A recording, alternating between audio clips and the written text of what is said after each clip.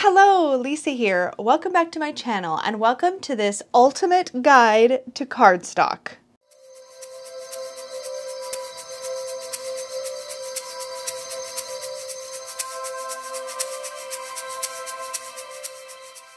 This video is for anybody out there, card enthusiasts of all kinds, who just want to know all the things about cardstock. Like if you are a purchaser, if you are a connoisseur of game cards, collectible cards, tarot cards, it doesn't matter. If you are excited about or curious about or just want to understand the bones of the card deck, if you want to understand all of this, then this video is going to be for you. It's important to point out that I am a tarot enthusiast, so of course I'm going to be coming at this from the perspective of a tarot card deck lover, but I'm hopeful that this will be a resource that's useful for people no matter what kind of card deck or card producing you're interested in. But I am a bit of a cardstock snob, I've mentioned that before, and if these samples are any indication, there are a bazillion different kinds of cardstock and finishes and all the things. So I just really wanted to make a video about it. If you're curious why you should care about the cardstock, cardstock is the bones. It is the skeleton of your card deck. It represents the thing beneath all that pretty artwork. It's going to determine how durable or flexible or usable that deck is, how it's going to hold up to use, how it's going to feel in your hands. So a couple of disclaimers. It's really important to point out that while I have done a lot of research and talked to a lot of people and companies, and I have definitely done my absolute best to make sure that this is as accurate as possible, this is a vast, vast world, and in spite of all of the details I'm about to share with you, I'm really only scratching the surface. So take all this with a grain of salt. Obviously, if you are planning to produce a deck of any kind, make sure that you're checking any information you get through this video with whatever printer or printers you're planning on working with. You know, make sure that you do your due diligence, but I hope this will give everybody kind of a jumping off point and maybe even get us on the same page. If you are a deck creator, then stay tuned because I will have a couple of specific tips just for you at the end of this video. And finally, for those of you who are really interested in all the details, but don't want to have to sit here and take notes while you watch the video, rest assured, I will have a downloadable handout, like a guide for you to print out and keep that summarizes the information I'm going to be covering in this video, and I will have that linked in the description box down below. I'm going to have lots of timestamps down below, but in essence, we are going to be covering cardstock size, paper type, cores, the paper weight and thickness, finish, and other decorative considerations. So we're going to be talking about a wide variety of topics, but I've done my best to organize this video so that you can kind of jump around to the sections that interest you, skip the stuff that you don't care about, or move through this video in any way that you want. Although if you are a nerd like me, I highly encourage you to watch it all the way through. And if nothing else, just to like figure out maybe the things that you didn't know and the things that did matter. So with that said, we are going to get into it. Okay, so let's talk size. Now, size is important when it comes to the production quality of a deck because depending on the size of your hands and what size of deck is comfortable for you to hold, shuffle, and handle, the size of a deck will definitely matter. When I was getting ready to do this portion of the video, I thought I was going to have like 3 or 4 sizes. Oh no, there are 8. There are 8 different sizes I'm about to show you, and these are all decks from my own personal collection. So I'm going to start from the biggest to the smallest so you can get an idea of how much the size can actually vary across decks within our divination world. So just for perspective, I'm going to pull out a business card, and yes, I'm going to pull out my wife's because why wouldn't I? So also this way you know exactly where you should go after this video is done. So I'm going to start with Roxy Art's Sideways Tarot. Now this is a jumbo size deck. This is printed at Game Crafter. Now a jumbo size deck is 3.5 inches by 5.5 inches. So we're going to just set one of these cards over here so you get an idea of the perspective. The next card deck that I want to talk about is the Luminous Void. Now this is the Shuffle edition, and this is an oddball because it's a unique shape as well as size. This deck is 3.08 inches by 5.5 inches. And so just so you can get an idea, that brings it into a little bit thinner than Roxy's deck here, but about the exact same height at the top.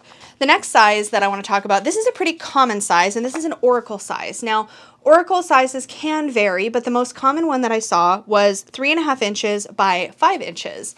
And so that brings this deck to a little bit narrower than Roxy's deck, and definitely shorter than the Luminous Void and Roxy's deck as well. And this one is the Prairie Majesty Oracle. This is the independent edition. All right, and now we're on to the most common size among tarot decks, tarot size cards. This is the Cosmovisions Oracle deck by James R. Eads.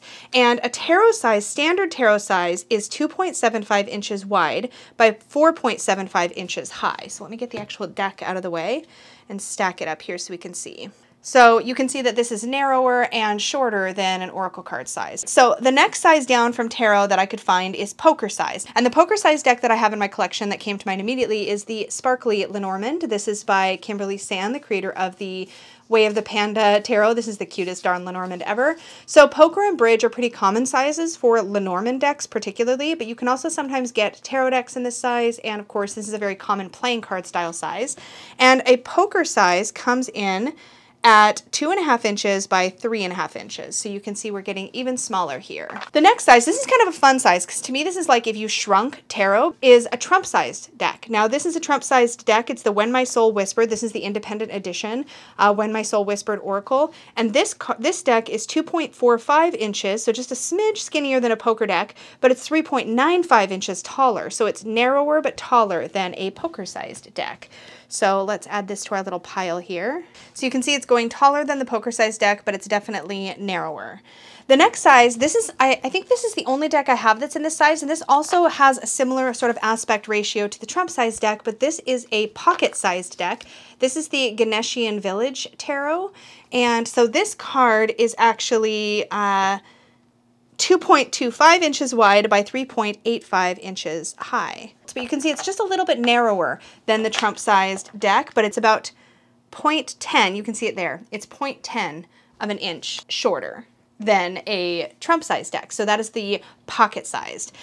And that brings us to our smallest size that I have currently encountered, and that is the bridge size, which is the exact same as a poker-sized deck, but just a smidge thinner. So a poker-sized deck, that pink card in the background you see there, that Sparkly Lenormand, that was 2.5 by 3.5 inches, whereas a bridge size is exactly the same height at 3.5 inches, but it's 2.25 inches wide. And for that example, I have here the 1889 Lenormand deck. That's what the box looks like. And the 1889 Lenormand is a bridge size, so it comes in at 1/4 inch narrower. You can see that there. We've got about 1/4 inch narrower than the poker-sized deck. So we have bridge, poker, pocket, trump, tarot, oracle, this oddball one here, and we also have jumbo in the stack on the camera right now. As you can tell, the biggest jumps are from these smaller card sets, so anything from trump, pocket, bridge, and poker to tarot, and then again to this jumbo cardstock, which this jumbo one is bigger than most oracle decks that I have in my collection. Most oracle decks I would say fall in this size here, like the Prairie Majesty Oracle. And the thing about this, the thing that's important to know about you if you are somebody who likes to work with and use cards, is you want to know what sizes of these are most comfortable for you. So if you have a really great deck in your collection that you love to shuffle, it feels like just the perfect size, make note of what size that is, and then when you see other decks in that same size, you might want to like sit up and take notice. But that is one of the reasons I feel like size is an important factor to be aware of. So the next important factor to talk about is what type of paper your cards are going to be made of or are made of. And in this realm, we're going to be talking about 4 different types of cardstock because I have 4 types available to me, readily available to me, that I want to discuss.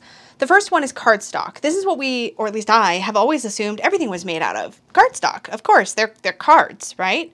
Except not true. So a lot of tarot and oracle decks in our community are made out of cardstock, true, but a lot are also made out of art paper. So one of the questions I wanted to get answered in this process of this video was, what the heck is the difference? I reached out to one of the printers that I was working with, shout out to Shuffled Ink, they were amazing in helping me prep for this video, and what Gabe, the production supervisor who I spoke with, what he had to say about it was that cardstock is typically designed to be durable, have a core, and hold up to shuffling and use, whereas art paper is typically thicker, stiffer, and designed first for display purposes. This kind of shocked me. I was a little thrown. I was like, wait, but don't we always want our tarot and oracle decks to be designed for shuffling and use? Except for, from what I can tell from my own collection, the thickest decks that I own are all art paper. And I wonder if cardstock has a bit of a limit on how thick it can go, and that's why we see some decks going art paper. So when I think of tarot cardstock, this is exactly what I think of. This is Danny Mystic's Mystic Masters Tarot, and it is made of cardstock.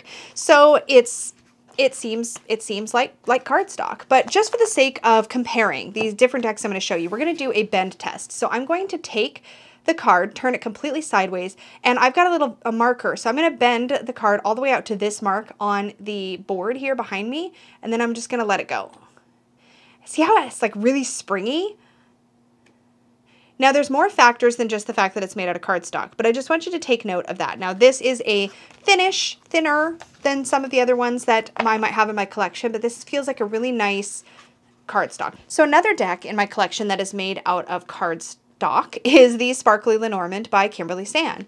Now this is a smaller card, so it might be stiffer or feel thicker in a way, like in the way that it handles, just because it's a smaller size. So remember, this was a poker-sized card. So that can affect the test, so I don't expect this to be like a perfectly scientific situation, but we're going to do the exact same thing. We're going to put it on the center line, and I'm going to move it 2 full inches off to the side, springs back, right back to center. And lastly, I want to show this deck here. This is a deck, this is the Artisan Tarot Conver Tarot reproduction. It's a Marseille deck. Same thing, also made out of cardstock. Now these are all made out of slightly different paper weights and have different qualities to them, which we'll talk about later. But right now we're just looking at the qualities of cardstock. Really nice spring on this one. In fact, it's got a lot of give and it springs back to its position really nicely. So these are all made out of cardstock, right? Okay, so let me set these aside and let's take a look at a few decks that are made out of art paper. So the first of these is this deck here. Now this is the Goddess on Earth Oracle deck by Lisa Levart. It is beautiful, aesthetically gorgeous in every way, and I've handled this deck. I feel like it shuffles really nicely, but this one is made out of art paper. So let's bring it into this center line, bring it over 2, and let go. Seems to spring back just fine. So ask me the difference, you know what I mean, between art paper and cardstock. I don't, you know, this doesn't seem to make it much clearer. These all feel like, to touch, they feel the same. Now another deck, this one I feel like I do feel some slight differences with, and that is the Oak, Ash, and Thorn Tarot. This one is also made out of art paper. Now I'm going to bring this one into the center, pull it over 2, springs back fine. This feels like a tarot deck to me. It feels like cardstock. It doesn't feel like art, like what I would imagine art paper would feel like. So color me confused, but it is a factor that is different. The Luminous Void, also art paper. Let's do our little spring test here. Into the center, over 2, springs back just fine. And they feel bendy and flexible. I just think it's super interesting that all of these decks feel like cardstock to me, and yet half of them were made out of cardstock and half of them were made out of art paper. From what I can tell, none of these decks feel like they're going to fall apart on us. Let's talk for a second about the 2 outlier styles of cardstock in my collection. Well, one of them is in Peggy's collection, but that's okay. I'm cheating a little bit. So the first one of these is these cards. This is the Textured Tarot by Lisa McLaughlin Art. This is one of my long time favorites. I have a full deep dive walkthrough of this deck. I love this deck. I use it all the time, but the cardstock is horrible. Like, subjectively speaking, I don't like it. So Lisa says that this is actually plastic coated Xanta box board. This is the stiffest, least flexible cardstock that I've ever handled.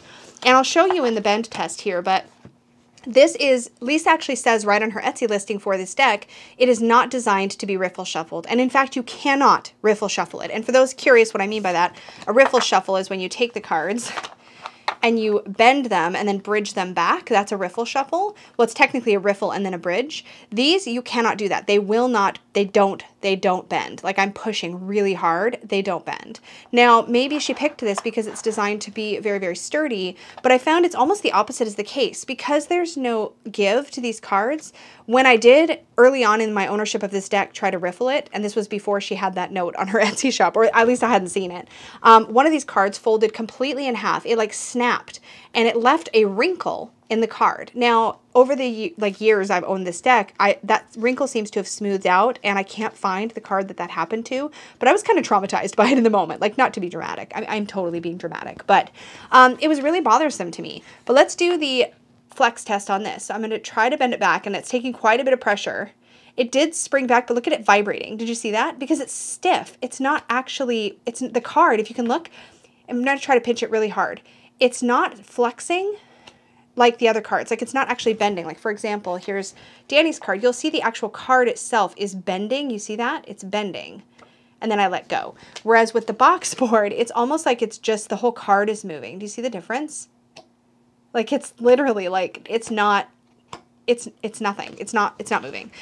Now, by contrast, the other type of material that we sometimes see tarot cards made out of that I wanted to talk about is plastic. Plastic feels really bizarre. It's like uber flexible. It feels like you could roll it up even and it'll snap back. I don't know how durable plastic is as far as bends and bows and things like that over the long term, but this is the transparent tarot. I stole this from Peggy's collection for the purposes of this video, but these are uber flexible. And so just to do our little test here, I'll put it in the center line. And I could just keep going, no problem. Like it's super flexible.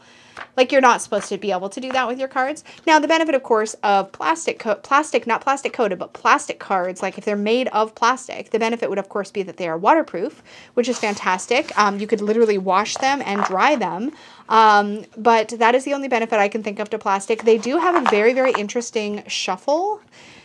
Because they're so flexible, they feel like they're going to fly out of my hands. Like, look how much I can bend them. Oh, and they did just fly. That was not intentional, but that's basically what plastic feels like. All right, it's time to talk about the core of a card.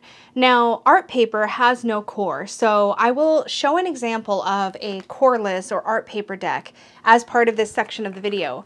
But then we're going to focus on the different types of cores. Now, there are 4 different primary types that I encountered: gray core, white core, also sometimes called ivory core, blue core, and black core. Now, in finding out or digging into what the differences are between these different cores, when it comes to cardstock, gray core is sort of the baseline standard. That's like what any cardstock should have, at least a gray core.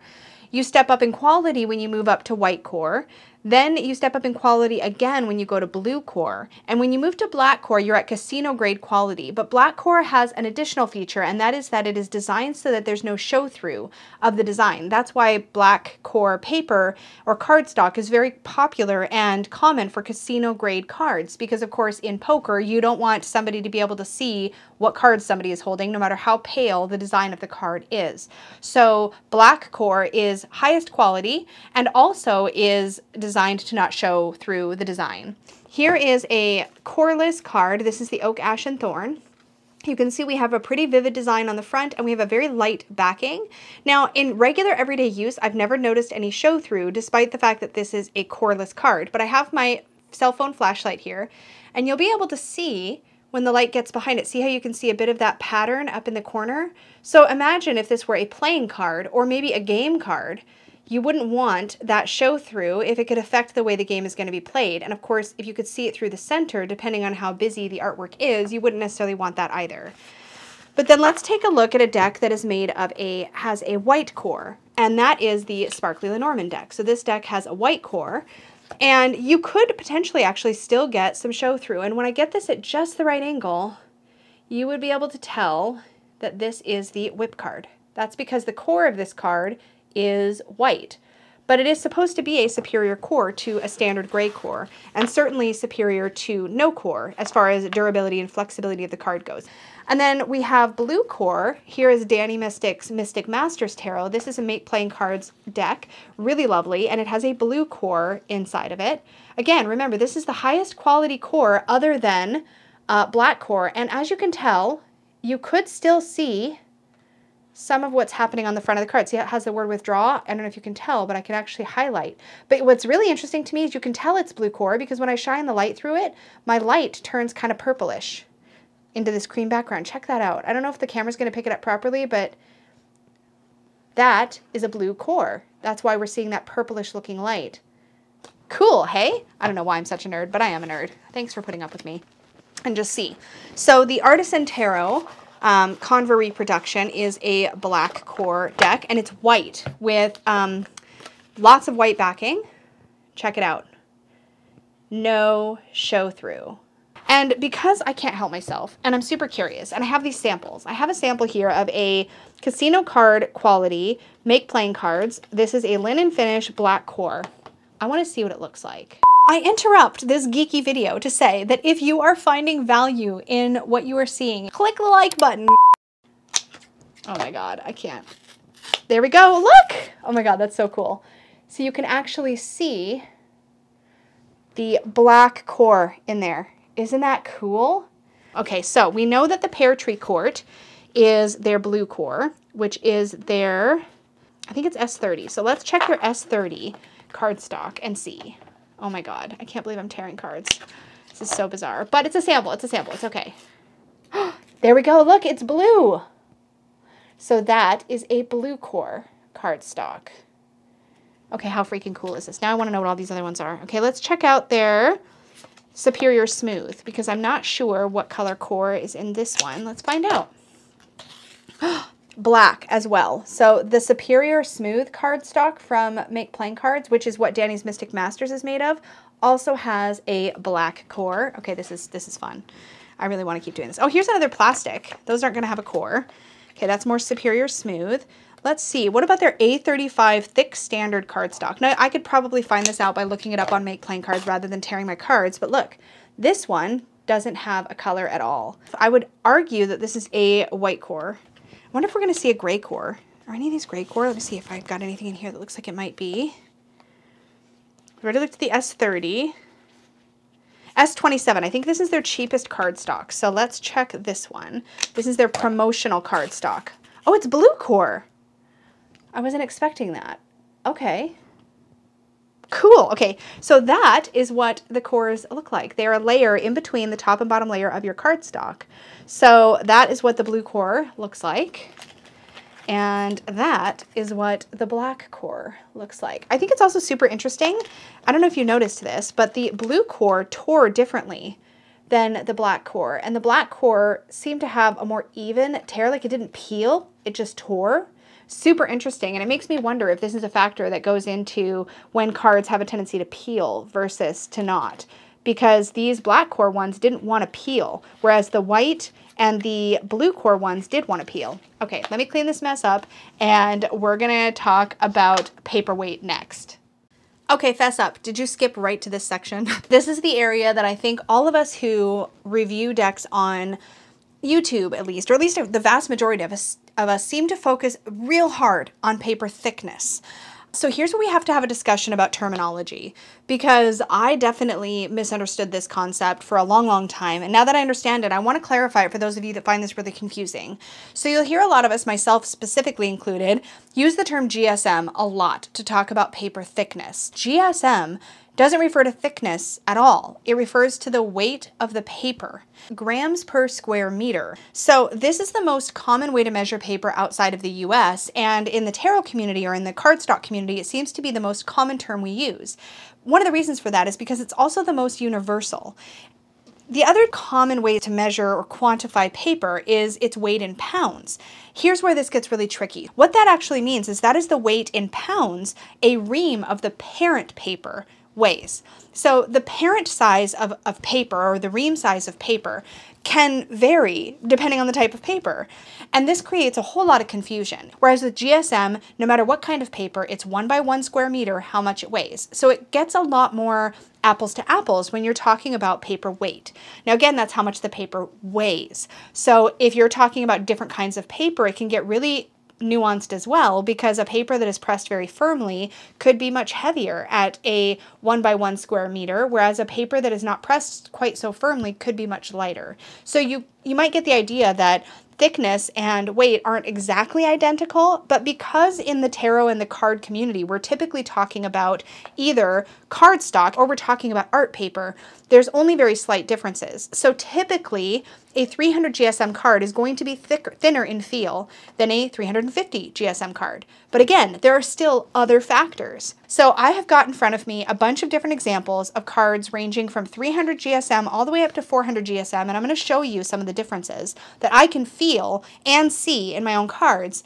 And when we get into the next section, which is all about paper finishes, you'll be able to see how other things can affect the thickness as well. But for starters, let's start with 300 GSM, which in my personal tarot collection is the thinnest that I have. And one of those decks I have that is 300 GSM is Danny's Pear Tree Oracle. So it is an Oracle deck. It's not as big as a tarot deck, but that should give you an idea of how thin the cardstock is, right? It flexes really nicely. It shuffles really nicely. A deck that I was shocked to learn is 300 GSM is the Cosmovisions by James R. Eads. Now this does not feel super thin. It doesn't feel super thin. So what the heck? Now these aren't the same number of cards, so just so you're not like going side by side here. But even just feeling the cards, this one is much stiffer and snappier, and this one is much more flexible. What gives? So there are a few differences between these decks that could account for the difference in thickness of the actual physical card and the difference in feel, despite the fact that they're both made of the exact same paperweight. And I'm going to venture a guess that these have different types of finishes on them, as well as the fact that because this deck is gilded, it may also add some additional weight to the card or make it feel more substantial and a little stiffer, because of course gilding will change the way the deck feels. That's my suspicion, but who really knows, right? I don't have the specs on every single deck in my collection, but I thought it was interesting that these two decks, which feel so different, are both 300 GSM. Now, before we move on, we've got to shuffle. So shuffling the pear tree, that's what that looks like. And shuffling our 300 GSM Cosmovisions.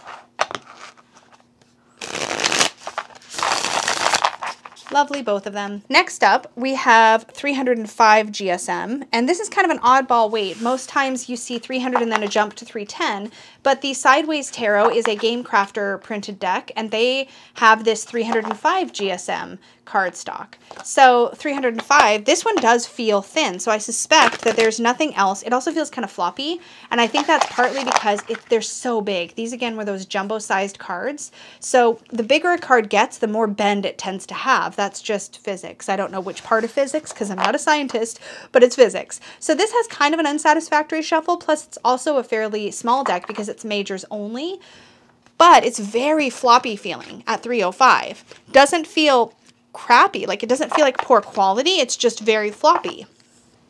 Next, we're moving up to 310, and this is a very common GSM for tarot cards.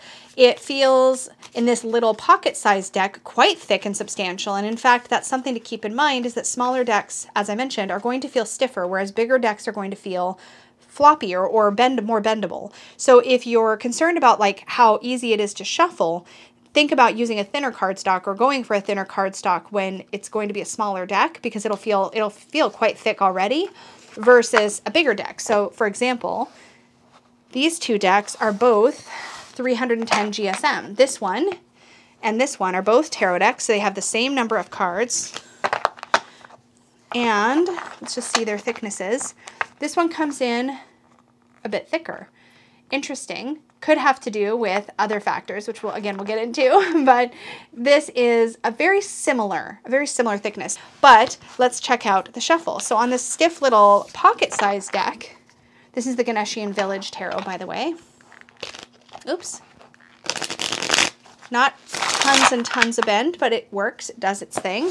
Whereas this deck, which doesn't have that resistance, it's a standard tarot size. Lots of bend, lots of easy bridge. This feels lovely. This feels a lot like plain cardstock. Super nice to shuffle. The next GSM I have in my collection is 320, and I've got two decks with 320 GSM that I want to show you. The first of these is the Divine Feminine Tarot. This is so lovely to touch and to shuffle. It's got a lot of flexibility to it. Feels somehow thinner in some way than the Artisan Conver Tarot that I was just handling, but it has some resistance when you shuffle it, and you can definitely feel that in the bridge. The other deck I have that's the exact same GSM, 320, is this little Rare Triumphs deck, and this feels exactly like playing cards to me. It feels thin, but it's really flexible and snappy, and this one, oh my gosh, that's like, yeah, that's lovely. This is also a poker-sized deck, but it is lovely. Just lovely. So that is the Rare Triumphs deck. 330 to 350 is, in my experience, the most common current indie cardstock that we see. This seems to be the sweet spot between like durability, sort of thickness and heft in a deck, and usability. So let's take a look at 330 GSM, and I've got two examples to show you. The first of these is the Space Tarot. This was a sample sent to me by Shuffled Ink, and this is a 330 GSM space-themed sort of pip deck. And of course, Danny's Mystic Masters, which is Make Playing Cards printed, and it is also 330 GSM. Now these both feel really nice quality. They have that kind of thickness that makes you feel like you've got something substantial in your hands. And as you can see, these are very, very similar in size, almost identical, I would say. In fact, I can't easily slide off the top of one deck to the other, so they're probably identical. With that in mind, let's take a look at the shuffle. So this is the Space Tarot, 330 GSM, really nice. Again, they feel kind of snappy. They feel snappier than the cards at 310, this tarot-sized cards at 310 and 320 felt. Lovely. And Danny's Mystic Masters. This one's a little more broken in, so I don't know if it's entirely fair as a comparison. But again, this isn't science. This is just nerdiness. And that was a lovely shuffle as well. This next one is probably my favorite cardstock of all time, despite it being incredibly slippery. This comes from Expert Playing Card Company, the printing house. This is the Playful Heart Tarot by Zara or Kitten Chops, and this is the exact same cardstock as you'll find on the Pagan Otherworlds Tarot. I have both decks, but this one is definitely closer to my heart.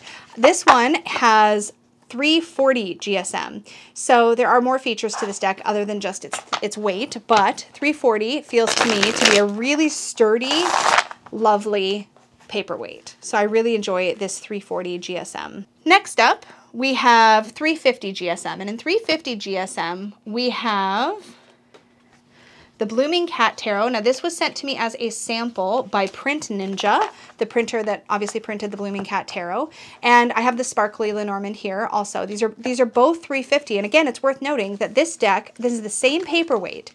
This one feels a lot stiffer, and again, that can be partly the size. They are very, very similar, and we are comparing Tarot to Lenormand, so we can't do the side by side, but I just wanted to give you an idea that each GSM can feel vastly different depending on all the other factors that go into the deck, and I think that's something that we sometimes forget when we're reviewing decks, and this is such a great example of that, because these cards feel very, very different.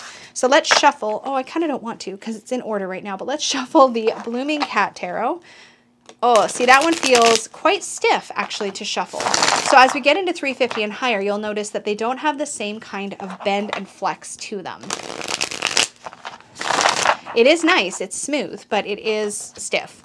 And I've definitely already noticed in the Sparkly Lenormand that the shuffle is pretty stiff.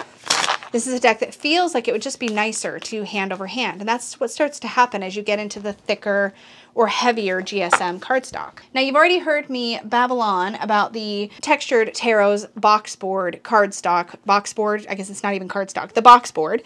This is 395 GSM, and you can really tell when you hold this next to, say, Danny's Mystic Masters, what a chunker that is. Now again, this is box board, whereas this is cardstock, but it's quite a difference, and it makes this deck harder to handle. Let's talk about 400 GSM. I've got two here that feel very different, and again, I tried to pick examples that felt different because I think it illustrates the point. We have Oak, Ash, and Thorn here, which is a lovely shuffle, but it is quite stiff. And then we have an Oracle deck. This is the Goddess on Earth Oracle deck. And this deck, now these aren't tarot, so doing that doesn't help as much. But let's take a look at the actual feel. They both feel substantial. This is a bigger card, so it's going to have a lot more give to it just because physics. Whereas this one still feels quite malleable, to be honest. But again, this one, neither one of these have a core. So they're going to have that sense of flex to them. But let's do a quick shuffle and just see what we think.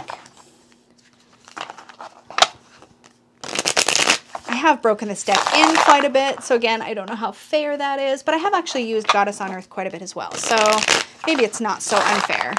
It feels nice. It is a little bit meatier to get your hands around, so if you have smaller hands, you might find such a thick deck a little hard to grab enough cards to do a proper riffle shuffle with. Goddess on Earth is a smaller stack of cards, but they are bigger in physical size, and this one actually feels even stiffer to me than Oak, Ash, and Thorn. So that's interesting, right? A little bit less give, it feels like here, but it is a little bit of a workout for your hands. And as you get into like 400 GSM, you're going to find that that's true. A quick note about thickness, because there is actually one measurement that does measure actual physical thickness, and that is points. So you have 32 point, which is a very, very, very thick. Do you see that? 18 point, 18.5 point, 14 point, 16 point. So if you've encountered this term, the point term, what that is a measurement of is the actual measurable thickness. So there's a measuring device called a caliper, and a caliper pinches the item that you're measuring, and it tells you how thick something is. So a card that is 18.5 points means it is 18.5 thousandths of an inch thick. Okay, so all things being equal, if we had 5 different tarot decks and they were all the exact same paper style, had the same core, were the same thickness, they would feel the same, right? And this is one of, actually, I've discovered the biggest differences that come about in the way that a deck feels, and that is its finish. So when cards are made, there is the paper itself, there's the core that it's made out of, there's the printing process where the color, the ink, etc. is applied to the cards, and then there's the finishing process. This is the last stage in production, or one of the last stages, where something is applied to the cards to give them their final look and feel, and that is going to give you either a matte or not shiny finish, a super shiny finish, something in between, or even a velvety to the feel finish, which you'll often hear us call rose petal finish, which I've discovered absolutely no printer I've encountered calls it that. So there's different names for it. Different printers will use different names for many of these finishes, but there are a number of different ways to apply a finish to the card. The 2 primary ways that a finish is applied to a finished printed card is a liquid finish or a laminate finish. So for example, you have this piece of card that's been printed on, and it's run through, it's had the ink applied. Here's an example of something that is not coated or finished at all. This is an uncoated plain cardstock. So this is just the paper itself. There's nothing protecting it. If you spill something on it, it's going to soak right in. This is just plain uncoated paper or uncoated craft in this particular case. A liquid can be applied. There's 3 different kinds of liquids that I found were commonly used in the card printing industry. Varnish, which looks like it was the standard, like that's what everybody was using, which seems to be the least eco-friendly option. It is a liquid that is applied and then cured. Then there is a UV varnish, which is UV cured, and from my understanding is that the UV cured, so let me just give you an example here. So this is an example of a matte varnish, right? A matte means it's going to have very little light reflection. You can see as I point it to the card, we're only getting the slightest sheen down here where there's some ink. But for the most part, this is a matte varnish. So this has been a liquid that was applied to this card to give it a final matte finish. And when I hold these next to each other, you can see the difference. The one that's been finished is much smoother. It has some protection, whereas this one is completely unprotected. Then you can have a satin varnish, right? So this one, as you can see, look at the difference. Matte versus satin versus uncoated. You can see as the light hits, this will reflect some light. Now this is what everything used to be. In tarot cards, they used to all have this kind of a finish, right? They were sort of satiny, not super glossy, but not matte either. And these are all done, these 2 here are done with varnish. Now UV is most commonly, or at least it was most commonly available in a super high gloss. So again, here's a satin, here's a matte, and then here is UV. And you can see the UV is very glossy. You can see my full shape of my ring light, which is off to the side of me. You can see how shiny that is compared to the matte and the satin, right? So UV is also, though, available in matte. I don't have an example from this particular company. This is a company called Cat Print, which sent me a set of samples. But I wanted to give you an idea. Now, from what I understand, UV, when it is applied, it is then cured with UV light, and it tends to be harder and more prone to cracking. You can't actually use a UV coating if you're planning to fold or stamp, including applying foil stamping, which we'll talk about in a little bit. But because it's prone to cracking, it does apply, it seems like it applies even more durability than a standard varnish. It seems like it applies a little bit more stiffness to the card. So a card that has been coated with a UV coating may actually feel like it has more structure than one that has had a varnish applied. That's just based on my kind of layman's understanding of the different types of liquid coatings that are applied. Now, other than liquid coatings, you also have laminations. So these are liquid coatings. This one is a varnish, this is a varnish, and this is a UV cured. This is our uncoated card up here. You also have laminates. Now, laminates are exactly what they sound like, right? You have lamination. If you laminate something, you're applying a film to each side of it, or unless you were only laminating one side, which we wouldn't typically see in tarot, but you have a film that's applied. Now, of course, that film is going to add a physical layer of protection, not just a liquid layer, and that physical layer can vary in thickness. So do you remember earlier when we were looking at the Cosmovision's Tarot, or Oracle rather, for example, next to, I believe it was the Pear Tree Oracle by Danny Mystic. Those two decks were both 300 GSM, but the Cosmovisions felt substantially thicker and stiffer, and my suspicion, although I don't know this for sure, is that that is because the Cosmovisions is probably matte laminated, and that laminate would have added an additional layer of thickness. Again, I could be wrong, but this is what I've started to piece together from my research in this topic. So, for example, in lamination, you can also have matte, such as we have here, very little light reflection, and you can have super, super glossy. See my shape of my ring light here in this gloss laminate. You can also have, and I believe this is possible with either a liquid coating or a laminate, but you can have this velvety feel. Now in this case, it's called soft touch, one of the most common ways that that sort of rose petally finish or sort of velvet touch cardstock, it almost feels rubberized. And different ones can feel different, right? But this one is an example of soft touch lamination, and it feels like even more matte than matte. So for example, you can see where the matte card will sometimes catch ever so slight amounts of light. And in fact, probably our best example was this matte varnish where that black spot would catch some light.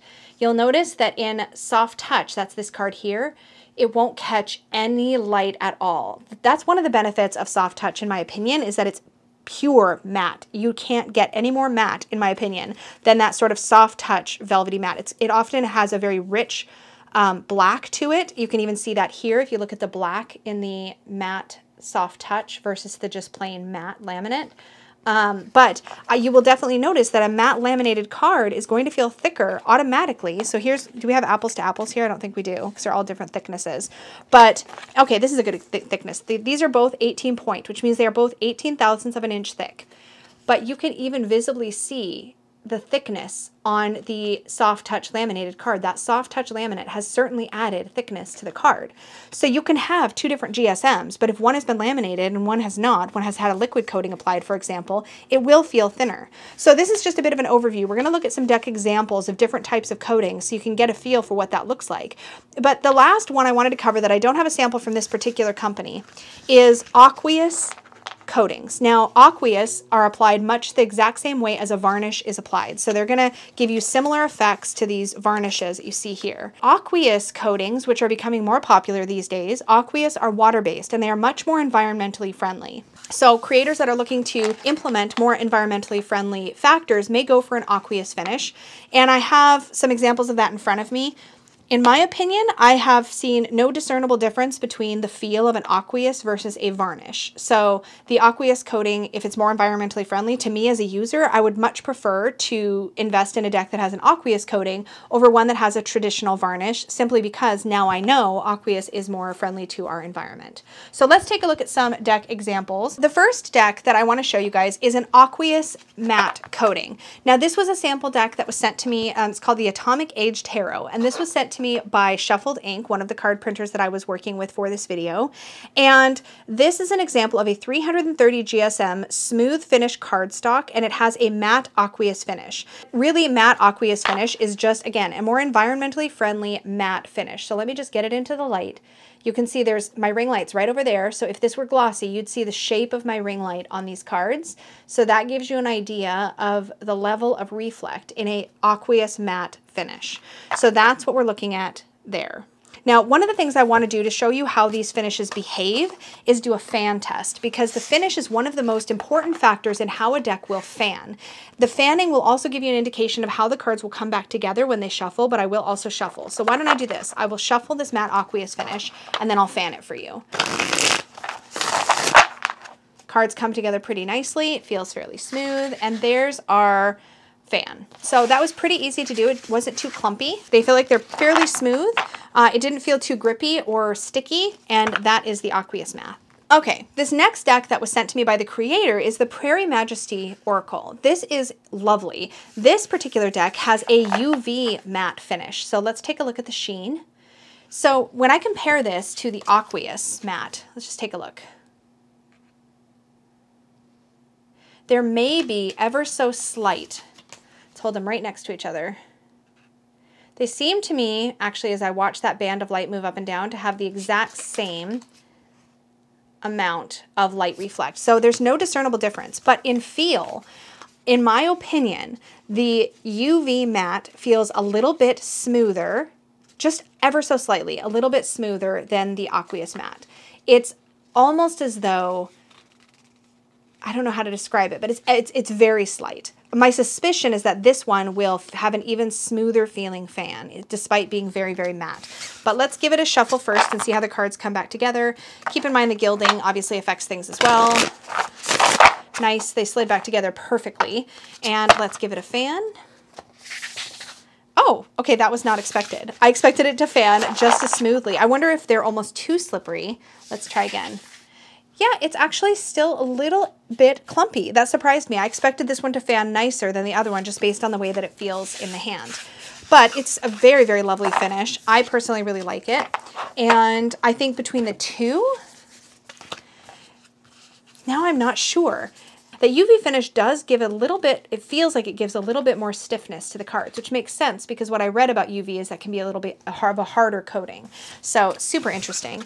All right, so next is matte lamination, and that's where we come to the oak, ash, and thorn. And I will say, aesthetically, by feel, man, this one feels sort of butterier. I wish I knew how else to describe that, but the matte lamination I find just feels not waxy, but it has a texture. That's the matte lamination. This one feels like there's more, just ever so slightly more texture. This one feels, again, ever so slightly smoother. I might be just terrible at describing this, but let's do a light reflect test using all three of these. So again, this was a aqueous matte, this is a UV matte, and this is the matte lamination. And actually, holding them together like this, it appears to me like the matte lamination reflects the least amount of light of these three.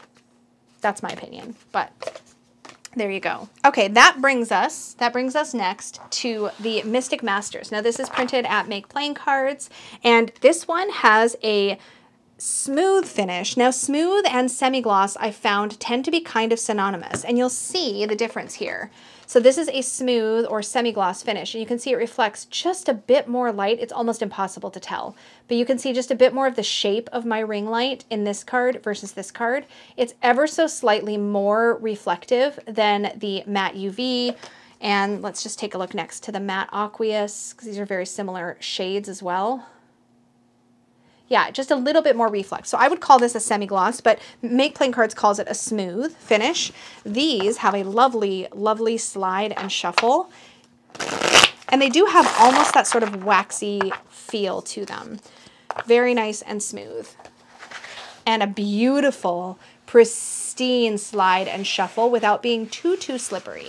So that is a semi-gloss finish. The beautiful Playful Heart Tarot. Now here's where we get into a different category entirely. So let's take a quick pause away from the actual coating that's applied and talk for a moment about another style of finishing that I think adds something special to cards, and that is linen textured finish. Now linen texture is applied through an embossing process. Embossing is usually where you like literally physically change the shape or the texture of the cards. So linen cards have a waffle pattern, which hopefully you can detect in this card as I get the light on it. So that waffle pattern creates little air pockets on the card, which means that they actually are very, very slippery and slidey, and when they shuffle, they just shuffle seamlessly together because that air just provides glide between the cards. So when I shuffle a linen cardstock, you'll notice that it tends to be very, like you can hear the air. Did you hear the difference? Like you can literally hear the air in the shuffle when I bridge it. Beautiful, right? And of course these fan perfectly and beautifully. Just a step better, I would say, than the smooth cardstock of the Mystic Masters. The other thing is that I've noticed that linen cards can be glossy, semi-gloss, or matte. Matte is least common, but they do certainly exist, whereas the linen cards that I'm more used to seeing do tend to have a semi-gloss finish, such as this one. Again, you can kind of almost see the shape of my ring light in this semi-gloss finish. And just to compare, semi-glosses here, these feel like they have a very similar amount of light reflect, versus if I put it next to this UV, This one is definitely more reflective, catches more light than the UV coated, matte coated. So that is a linen finish. And let's look at a glossy finish. So this is the Numinous Tarot. This is the older printing, not the more recent one, which is matte, I believe. But this one, it has a aqueous gloss finish. So it's that more environmentally friendly glossy finish. And as you can see, you can immediately see the full shape of my ring light. So these are the most, glossy finishes tend to be the most reflective. So of course, if you take photos or you do use your cards on camera in any way, you'll find that there'll be a lot more reflect, they'll catch a lot more light. If you're not recording or taking photos of your cards, that reflection may not be all that important to you. And glossy cards can actually really make the colors on the cards pop, which is super nice. But the drawback, of course, is that reflection can sometimes mean glare. And depending on where you read or how you read your cards, or the light source near where you read your cards, that can be a distraction. But some people genuinely love glossy cardstock. I happen to not be one of them, again, mostly because I do so much on camera, but I do think that they feel nice and they look nice. But let's see how they shuffle and how they fan. So that's how they came together. You can see there's just ever so slightly a little bit of stick. That stick, I find sometimes happens with glossy cards, can be worse or better depending on the type of gloss. But I find that when they're glossy, they do tend to cling a little bit. And sometimes when they're brand new, you might find that the cards literally feel stuck together. That does happen, especially with some mass market decks that have a gloss treatment. If you get a deck that is glossy that feels like the cards are stuck together, do not just peel them apart. Quick trick, hold the whole deck like this, like a big brick, and gently flex the deck back and forth, and you'll feel that gloss kind of unsticking and loosening. And just do that. You'll hear almost like a gentle cracking sound. Sounds terrible, but you will. And then you can separate your cards. It's very common with gloss to have some of that stick together because shiny surfaces stick to other shiny surfaces. It's, again, probably some kind of physics thing, but that is gloss. And this was an aqueous gloss. Lastly, let's talk about soft touch style. Now, again, it's most commonly called soft touch, but I've seen it called from different printers or heard of it being called from different printers thanks to all the information I got from others for this video. I've heard of it being called skin touch, velvet touch, soft touch. There was another one, a scuff, low scuff or something like that. But the common denominator between all the different kinds of soft touch finishes is that they have a texture to them. They feel almost like the surface of a rose petal, which I think is where that term rose petal finish came from. And if I were to guess, I actually think that term originated with the True Black Tarot, which to my knowledge was one of the first independent tarot decks to use a soft touch finish on their cards. And I remember in the Kickstarter campaign that it being described as feeling a lot like a rose petal, and everybody was just enamored and fascinated. But this is a soft touch that has been applied with lamination. So this actually has a sheet of film applied to the front and the backs of the cards that are giving it that feel. So we're getting some physical protection in the form of lamination, but also that beautiful soft touch. Now, I've had several decks with this kind of a feel to them, and I will say that some feel sort of grippier or more textured than others.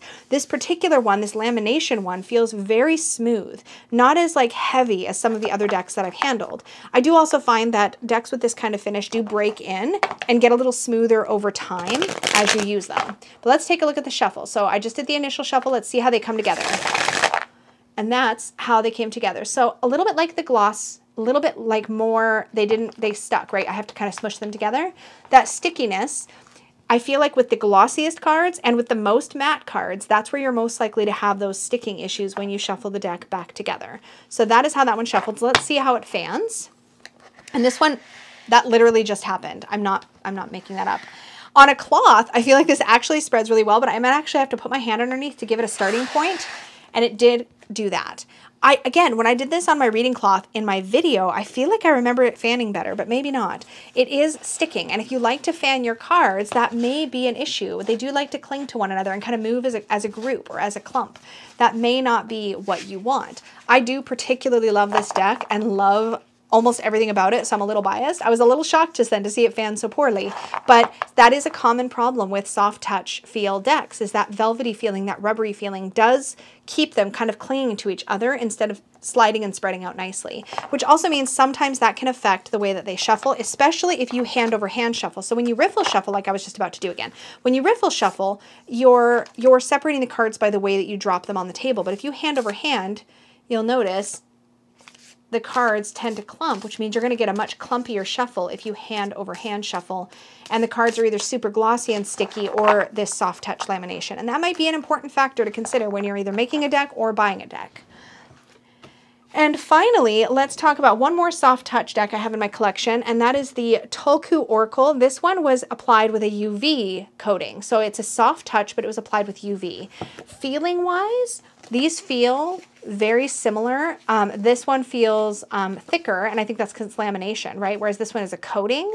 So light-wise, I don't know if I did the light test previously, but let's check the light. There's zero, like no matter how I turn it, there is no reflection or sheen or anything. These tend to just absorb light. They don't reflect them at all. Again, that is one of the benefits of a soft touch finish. So let's give this one a shuffle. This one is the UV applied soft touch, and it feels a little slicker to me than the Goddess on Earth did. This is the Tulku Oracle. Oh, I forgot to show the way that they came back together. Let me do that. Okay, without pushing them back together, that is how they landed. And just for comparison, let me grab one that I know shuffles perfectly. That would be the Playful Heart Tarot, because it's got those air pockets, right? So there's a lot of really good slide. Let me do a quick shuffle and like show how they come back together with this one. I shouldn't have to touch them at all. See the difference? So they just naturally slide back together. Whereas with these, let me show this again. Maybe I can even do it in slow motion. Let's see if I can slow it down in my editing. So you can see the shuffle in slow motion of a linen finish. Let's see the bridge in slow-mo.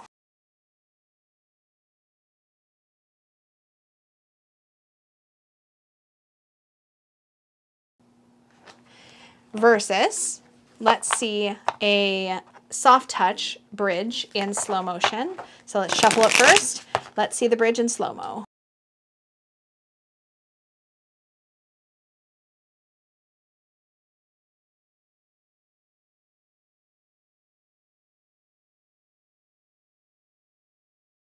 So it took me a few taps to bring the cards together at the end there. And that to me is the difference. Now again, this will break in over time, but between the soft touch that was applied with a lamination, which is this one here, and a soft touch that was applied with UV coating here, they feel pretty similar. These ones feel a little bit grippier than these ones. Let's do our fan of the Tulku Oracle and see if we get a better result.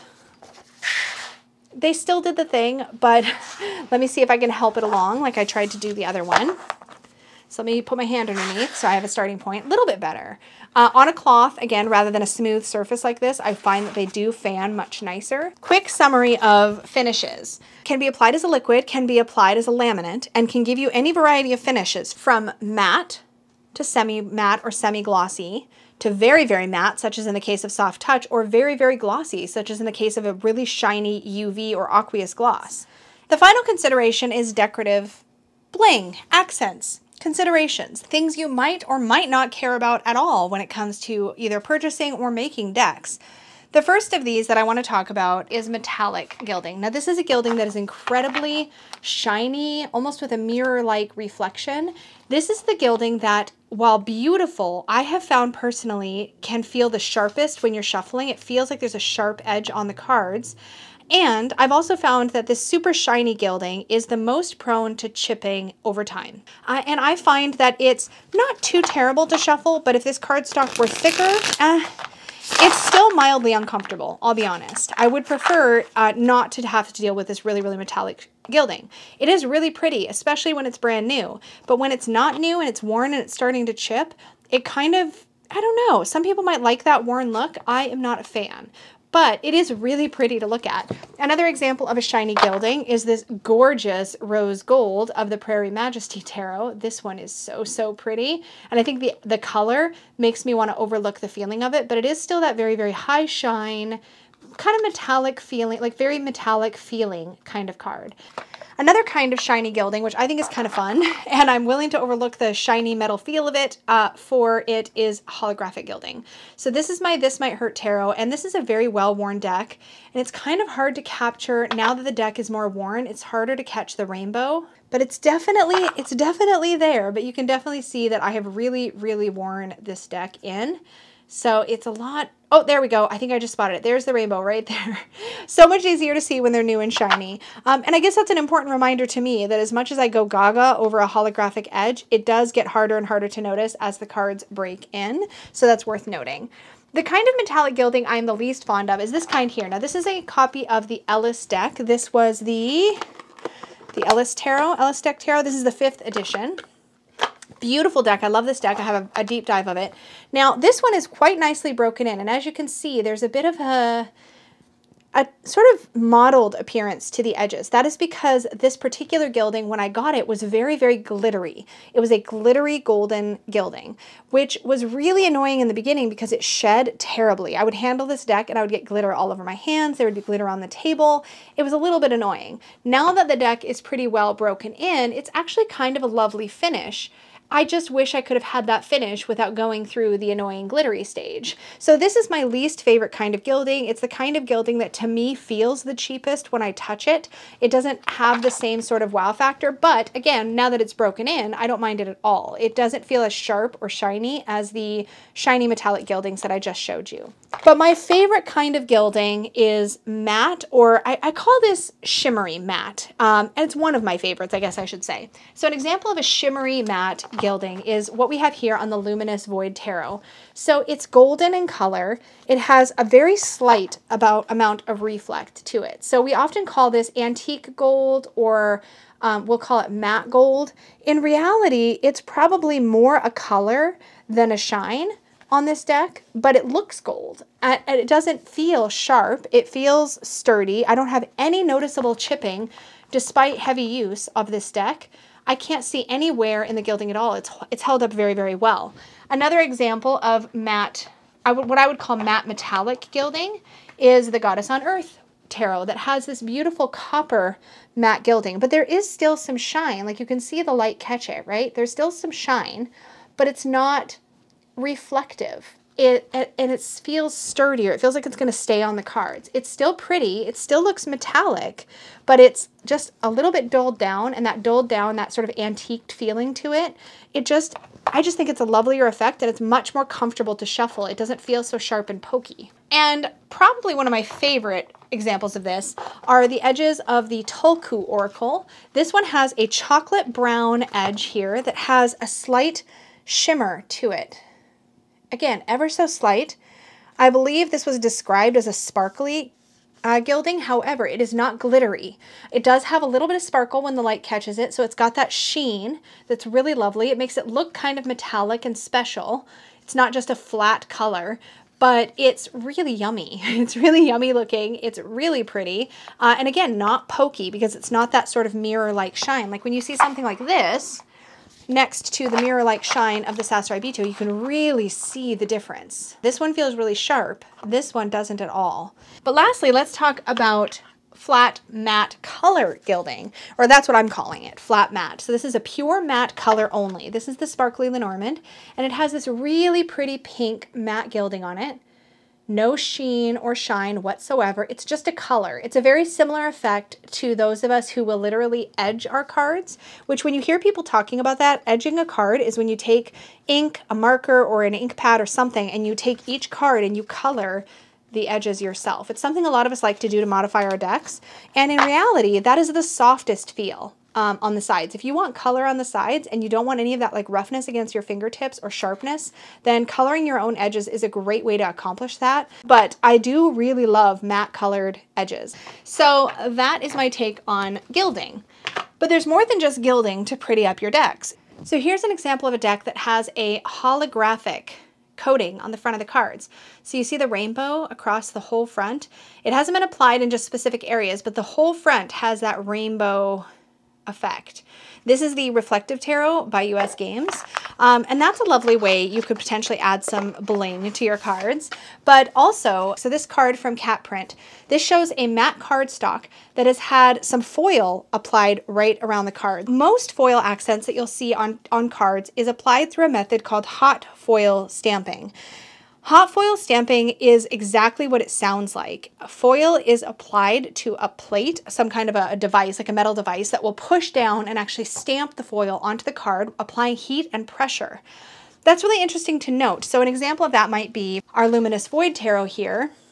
You see how there's this foil applied on matte cardstock? This one does have a bit of that soft touch feel. The foil here has been stamped.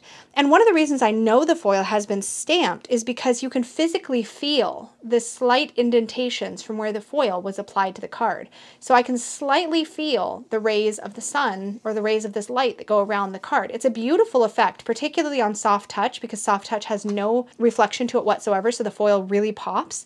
Super pretty. But I did actually find on one of the decks that I owned, I believe it was the Marshmallow Marseille, it had a really beautiful foil stamped design on the back, but when you turned the card over, sometimes you could actually see the indentation from that stamping process on the front of the card, which was something I found personally distracting, and it's interesting to note because it's applied with a stamp. My favorite kind of foil accent that is applied to cards is the way that Papez Studios does it, and this is the cold foil stamping method. What's really fascinating about the cold foil stamping method, you can see all the foil, all the beautiful little foil accents on every card. This is the Alice Tarot by Papez Studios. The interesting thing about cold foil stamping is that it's produced in line, they say. So essentially a UV adhesive is applied to the cards in specific targeted areas, and you can program it, I'm assuming, to print much like you can color. So they can say, okay, I want cold foil stamping in these places and I want it to be this color and all of that stuff, just like you would with ink. And then I'm assuming it's cured after that. So when I looked it up, it basically said that foil is dispensed from a roll that is mounted in the production line, and it's then laid over the substrate, so the actual card itself, which has a UV adhesive printed in the desired pattern. So it's like you can print the pattern of that cold foiling on the card where you want it, and then they actually have a roll of foil and it applies it throughout the printing process. So cool to me. And then they do a pressure roller after that. So the pressure roller then seals the foil to the sheet before they expose it to a UV lamp to cure the adhesive and lock the design in place. Now that's what I got when I did some research on the process. But the cold foil stamping can be a lot more detailed. Like look here, we have in the wallpaper behind Alice.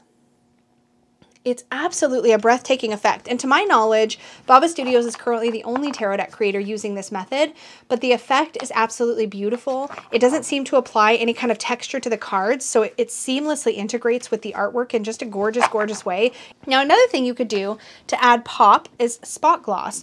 So I hear it most often referred to as spot gloss, but it can also be called UV gloss. It can be called gloss varnish. So here's some examples from Cat Print. So here's an example of a card that has spot UV, so it's a UV cured varnish. And you can see we've got a matte cardstock, and then we've got these spots of gloss. That is spot gloss, quite literally on this example card actually. Another example of that is here. We have spot UV on matte laminated. So this one is on a matte varnish card, and this one is on a matte laminated card. Very similar effect, right? You can see how it adds shine and pop. Really, really pretty. So a super unique way, very, very recently that I've seen spot gloss or UV gloss used is in the Location Tarot, which was recently on Kickstarter. I believe the campaign has ended.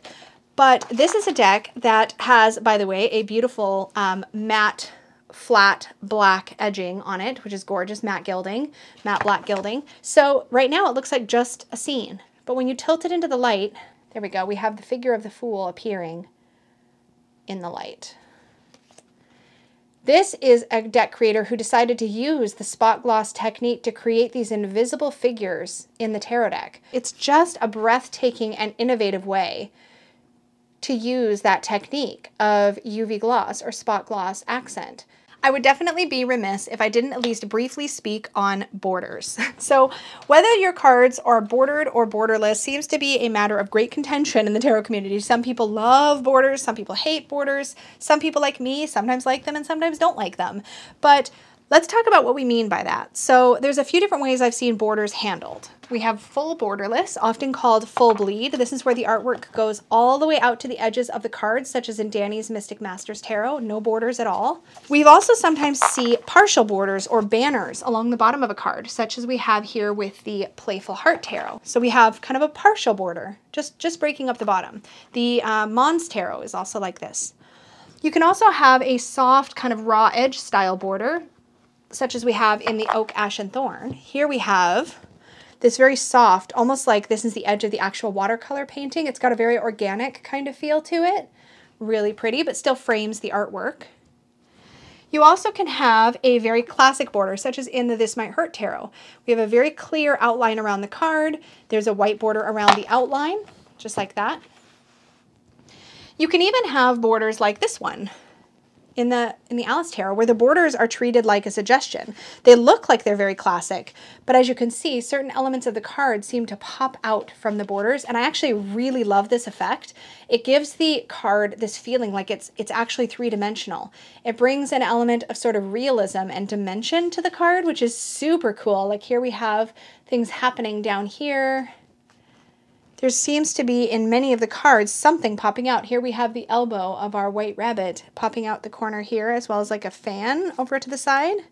Here her shoulder is popping out over the border. It's like she's coming out through the card. It's such a cool effect.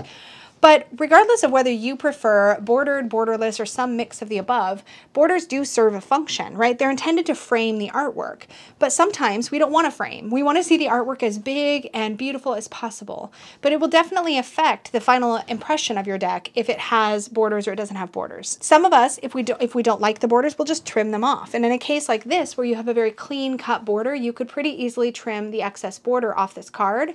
It would affect the design on the backing, but you could trim, and you'll see that people in our tarot community do that pretty regularly. But I, for example, would never trim a card like this where the borders are being interacted with, or a one like this where the borders have this very raw kind of organic feel.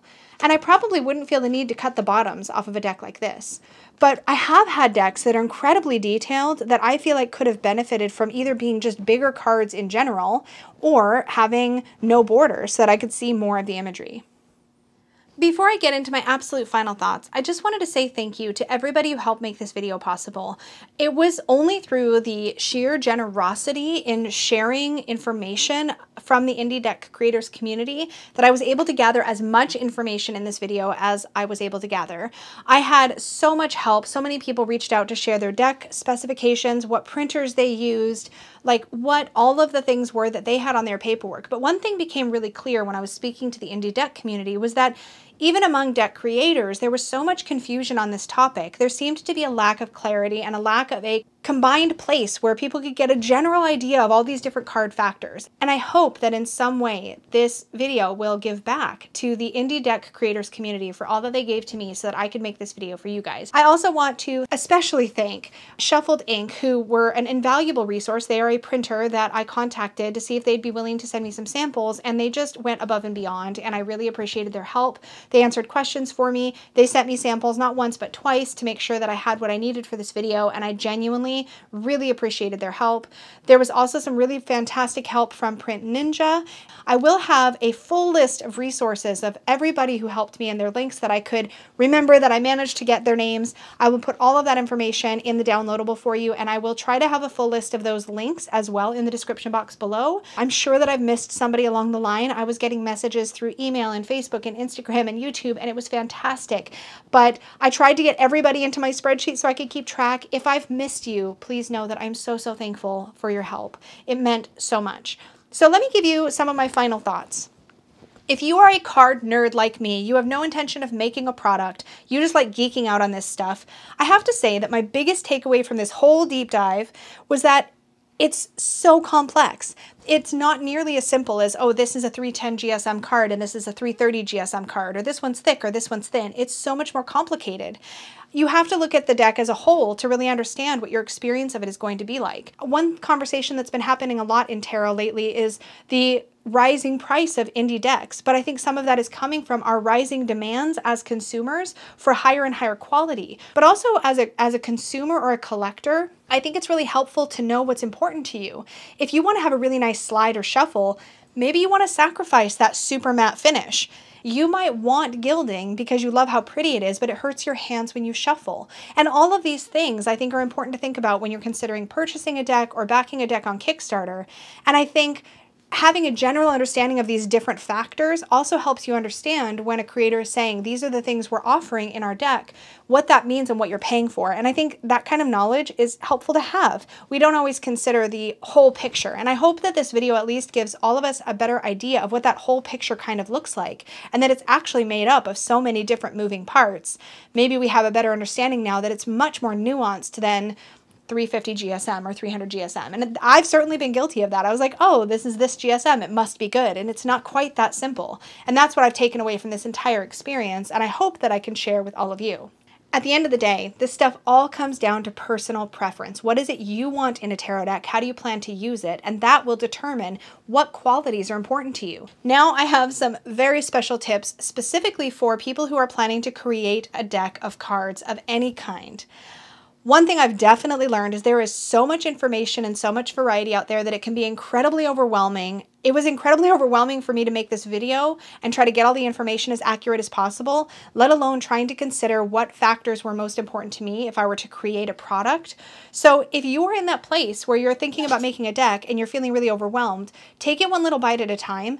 And my advice to you based on my experience doing this would be to make a bit of a bucket list. Figure out what your absolute, like, if money was no object, if you had the biggest budget for your project as possible, what features would you want in your deck? And then think about what your bottom of the barrel bare minimum is. What will you be at minimum satisfied with as a creator for your product and for the experience you want your end user to have? And then from there, find a sweet spot in the center.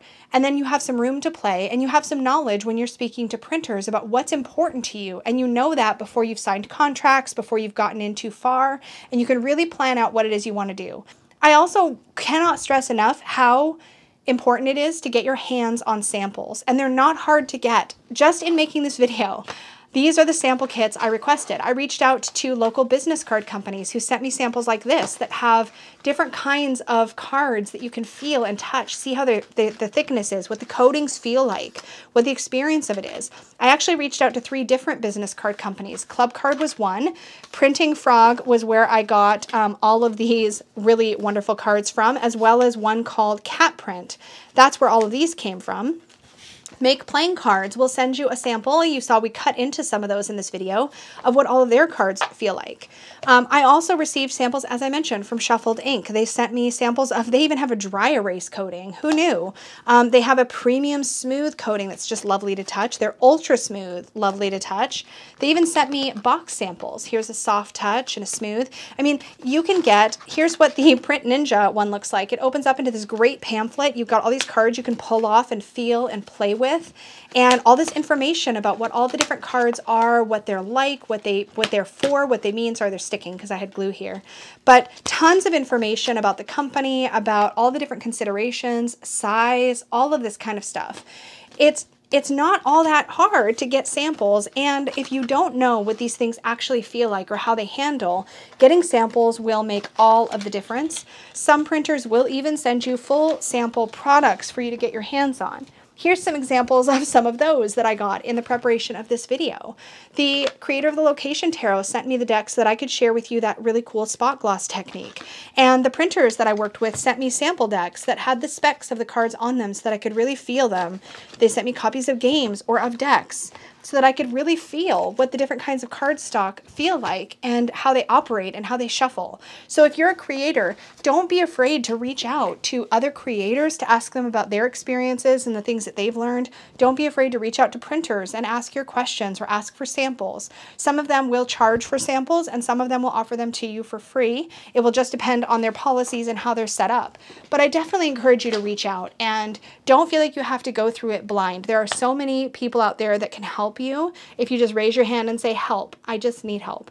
That's all I did in the making of this video, and so many people reached out. It was such an incredibly heartwarming experience to see how many people were willing to help me just simply make a video. That's my takeaway, is don't be afraid to ask questions. But for everybody who stuck it out through this video with me, who geeked out on cardstock and all of the nerdy details of the bones of tarot and oracle decks, thank you so, so much. I really appreciate you putting your eyeballs on this space. If you enjoy content all about tarot and oracle decks, please be sure and subscribe. I make lots of videos about tarot and oracle and magic and all the things. And if you do subscribe, be sure and hit the bell and click all notifications so you get those notifications when I put up new videos or I go live and whatnot. And to everybody watching this video, thank you so, so much, and may your magic always shine from the inside out. Bye, guys.